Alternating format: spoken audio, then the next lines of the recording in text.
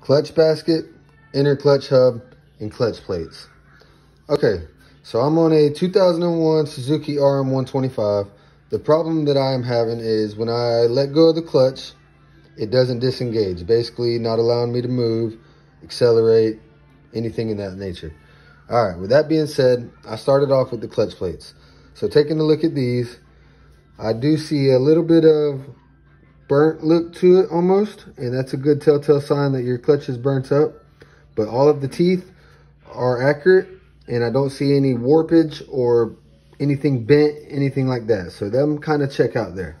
All right, let's move to the friction plates.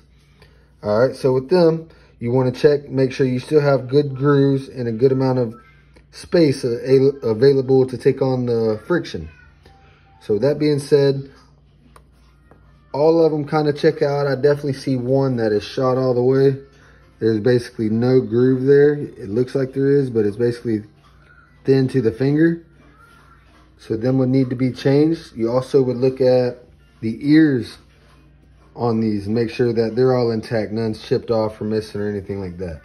So with that being said, I would probably go ahead and replace the plates.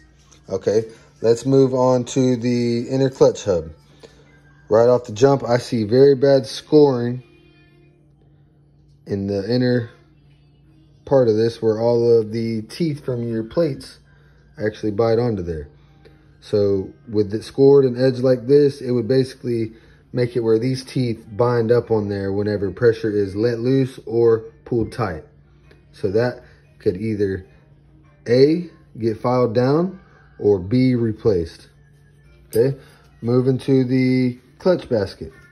Now same thing with this. It has very bad grooves put all in it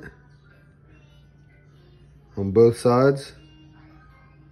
And same thing, it would catch the ears on this plate, allowing them not to either A, pinch tight, or B, let loose.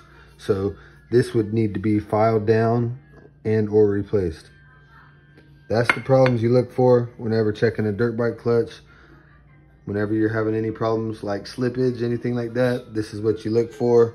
In this case, I will buy a whole new clutch basket, inner clutch hub, and plates. Go ahead and redo the whole assembly.